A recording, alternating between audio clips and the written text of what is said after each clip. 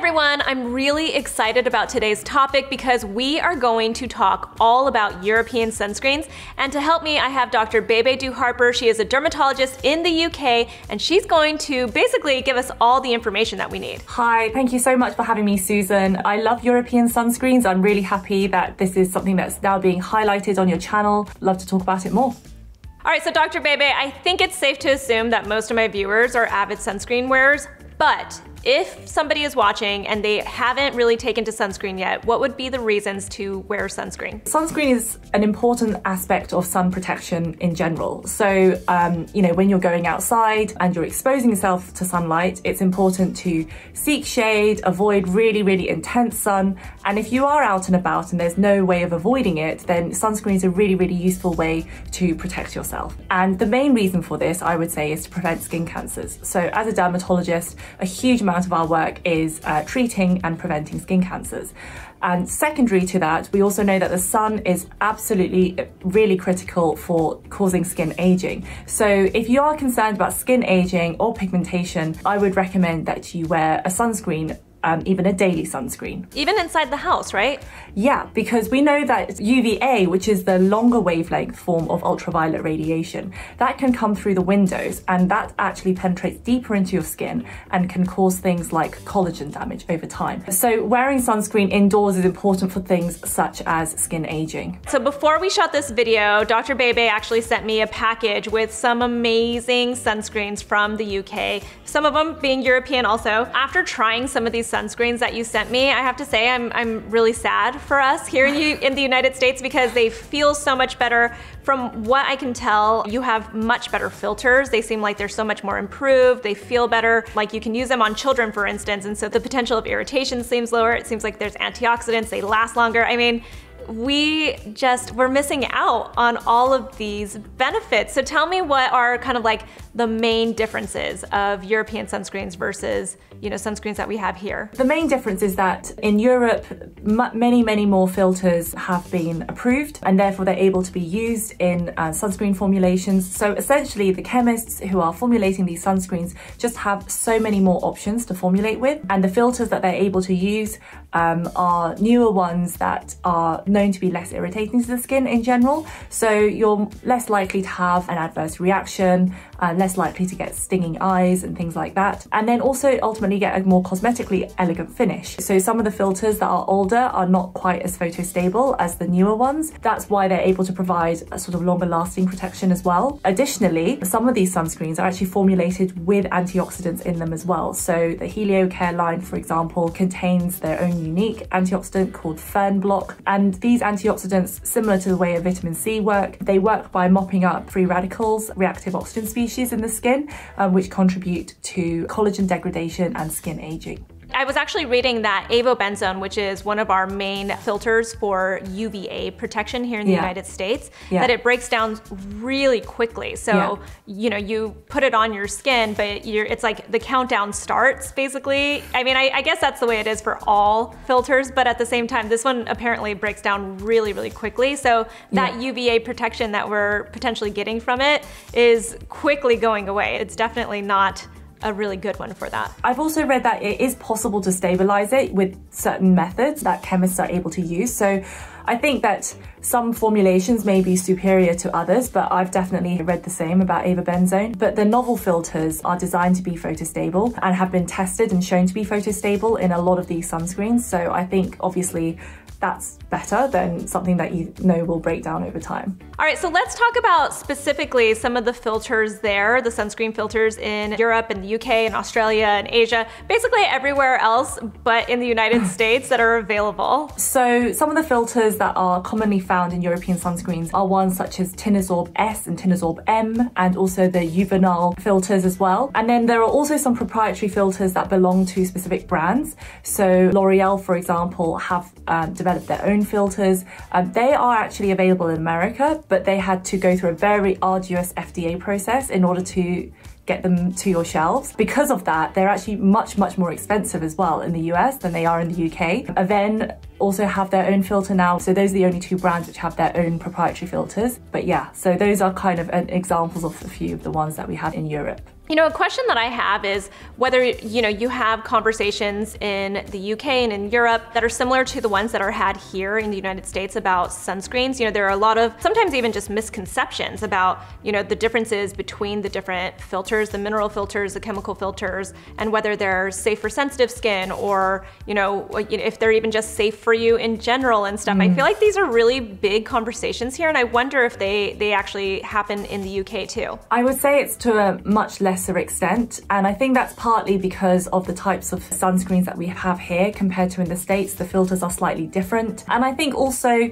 the way that the FDA have sort of made comments about chemical filters in the US has obviously led to dermatologists there feeling a little bit more concerned. Whereas in the UK, we haven't had any kind of messaging from our regulatory bodies or from the British Association of Dermatologists. So, you know, we don't have quite the same kinds of concerns. I would also say that, surprisingly, we actually find it a little bit harder to get mineral sunscreens in the UK. So the vast majority of our sunscreens, I would say, are hybrid or chemical/organic. That's sort of the other type of terminology. Actually finding a pure mineral sunscreen is a little bit challenging here, whereas in America, there's so many different mineral options because it's so popular. And a lot of the companies in America, I think, have just innovated a lot in terms of creating more cosmetically pleasing mineral formulations.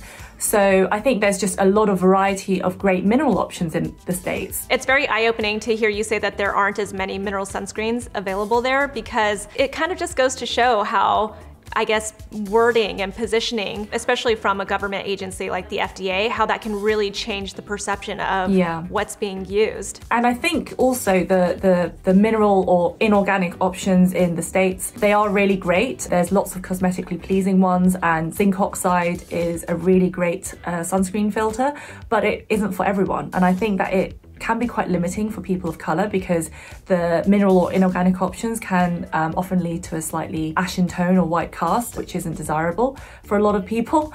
Whereas the organic and chemical filters, people are often able to get a much more transparent finish, especially, you know, if you aren't able to cover it with makeup or you don't wear makeup at all. For example, if you're a man, like a lot of men, then that might not be something that they would be inclined to wear on a daily basis. All right, so this leads to truly the huge difference between European sunscreens and American sunscreens, and that is the filters that you use. We are very limited here in the United States, and as I use more and more sunscreens here, I realize that these limitations, it's very sad for us that we don't have the filters that you have in the UK and in Europe. So don't forget that in the past, you know, sunscreens were all about UVB.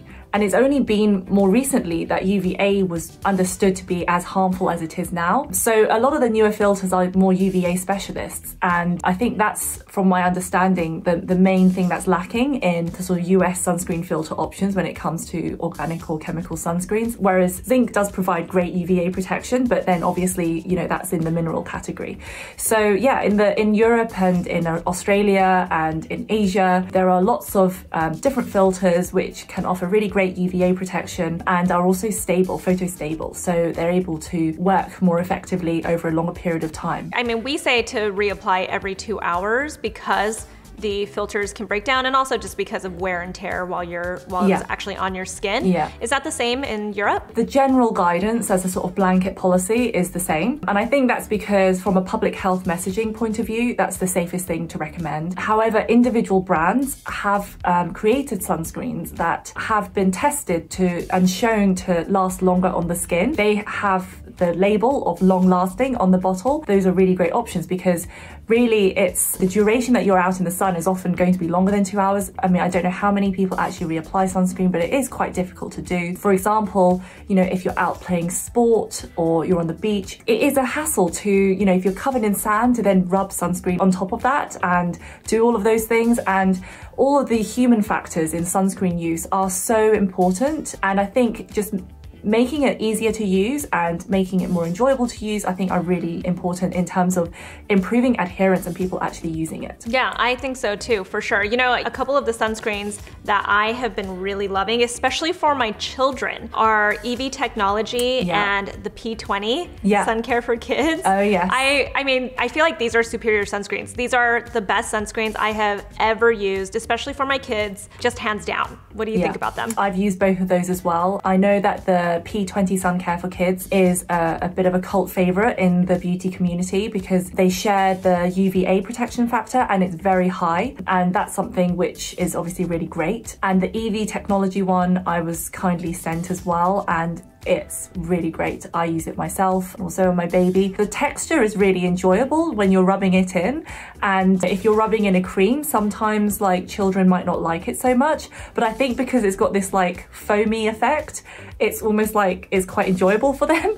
You know, kids love bubbles and things like that, so I really love both of those products. You know, I have to ask because here in the US, again, we basically, brands are not allowed to say that they are waterproof. I don't actually see waterproof, but I see very water resistant on some of the packaging of these products. Yeah. And also this one, I mean, it says it protects up to 10 hours. That almost feels unbelievable. What are your thoughts on it as a dermatologist? So in order for brands to do that, I mean, this is just my understanding of EU regulations, they have to do their own testing to show that they're able to make those claims. So I'm not privy to exactly what tests all of those sunscreen companies have done, but I know, for example, that the EV sunscreen, they did tests where they came in and out of salt water multiple times, towel down in between, and then tested the SPF after all of that had occurred and showed that they were still obtaining a really high SPF, I think still around sort of SPF 50, despite, you know, coming in and out of water and so on. So I do think that, you know, when these claims are made, they have to show evidence to back up those claims. And I think that it's great that we are able to get that information from the bottle and then make better choices in terms of how we're protecting ourselves. You know, one of the big differences also that I find is, you know, in regulations, right, between the United States and other countries, like in the UK, for instance. One of those really great regulations that you have is that I feel like UVA protection is a little bit clearer there than it is here in the United States. I don't know if it's clearer, it's definitely different. So you may have noticed if you are an avid purchaser of sunscreens that all of the sunscreens across the world seem to have slightly different labeling when it comes to UVA. So in the UK, we have two different things. So one is a EU-wide thing, which is the UVA with a circle around it, which means that the UVA protection factor stated is at least 1/3 of the SPF. So as a rule of thumb, if it's an SPF 50, it's should be at least a 16 or more. And then in America, it just says broad spectrum.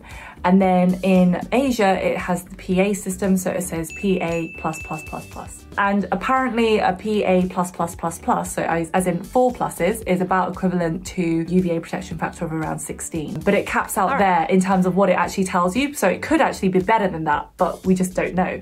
So the current labeling of UVA protection is quite confusing, I think, for consumers, especially if you are buying sunscreens from all over the world, because there's just not a great deal of consistency. And then one other thing is that in the UK, we additionally have another rating, which is the Boots star rating system.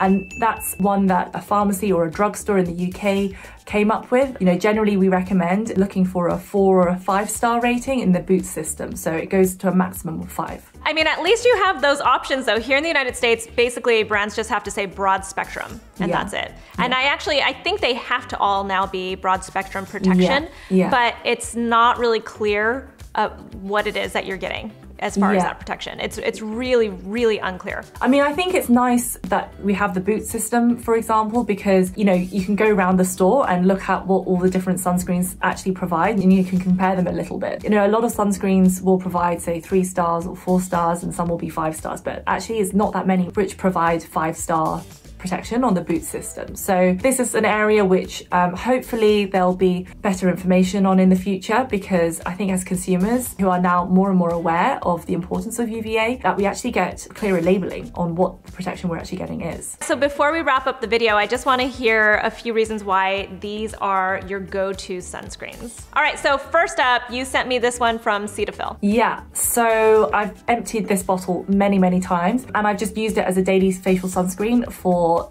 a few years actually. I really love it because it's just very cosmetically pleasing and it provides like a nice glow.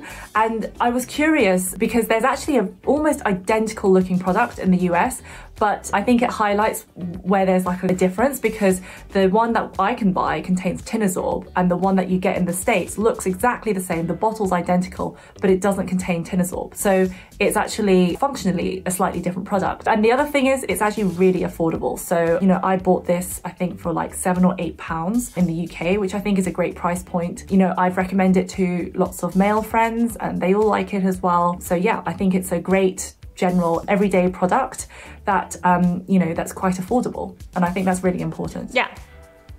I've been using it. I love it. I actually have the American version too, the US version. They both are great. I'd say that it's one of my favorites of the more affordable sunscreens here in the United States. But I'll say that this one just looks a little bit better, just like a touch better on the skin. Yeah. All right, so next up is this one from Ultrasun. It is their SPF 50+, and it is tinted. Tell me about it. I was first introduced to Ultrasun by a fantastic facialist or esthetician called Andy Millwood, and I really like this Ultrasun product because it's tinted. I think I've sent you the exact same one as the one that I use, which is honey tint, because we have a similar skin tone, and I use it kind of as makeup basically. I'm sure a lot of people know this who watch your channel, but tinted sunscreens are thought to be slightly better in terms of protecting against visible light and pigmentation induced by visible light. So for someone who may suffer with pigmentation concerns or melasma, a tinted sunscreen like this is a great option. I actually just used this one yesterday for the first time, and it looked perfect. It's perfect on my skin tone, so thank you. Yeah. All right, and then the last couple that you sent me are the Heliocare, the Fluid Cream, and then this Avene Intense Protect. Yeah, so the Heliocare line, which I mentioned earlier, they have this patented fern block, which is this antioxidant technology. So they're able to provide additional antioxidant protection, which I think is a great innovation in a sunscreen because they're all about protecting the skin from damage. And the Heliocare line is great. They have so many different formulations. The oil-free gel sunscreen is a really popular one for those who suffer with acne.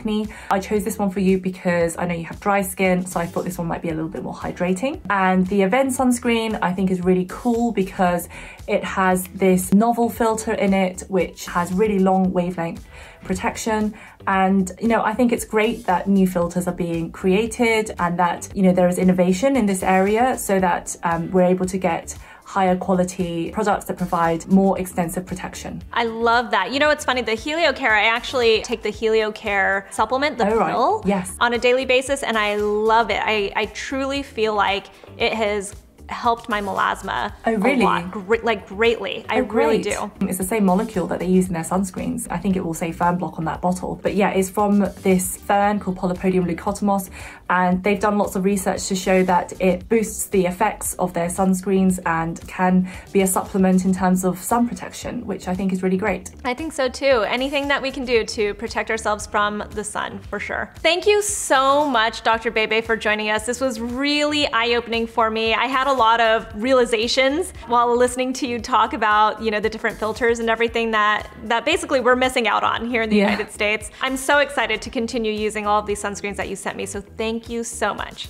No, you're very welcome, and just let me know whenever you need some more. Thank you, that sounds good. Now I know I have a connection here, so I have somebody that can help restock me. Yeah, exactly. Where can everyone find you on social media? So you can find me on Instagram. My username is Dermatology Demystified, where I post about things such as skincare, skin biology, skin science. Thank you so much. I'll let you get to your baby because I know that you are a newish mom, so. Yeah, thank you so much for having me. Thank you. Bye. Bye.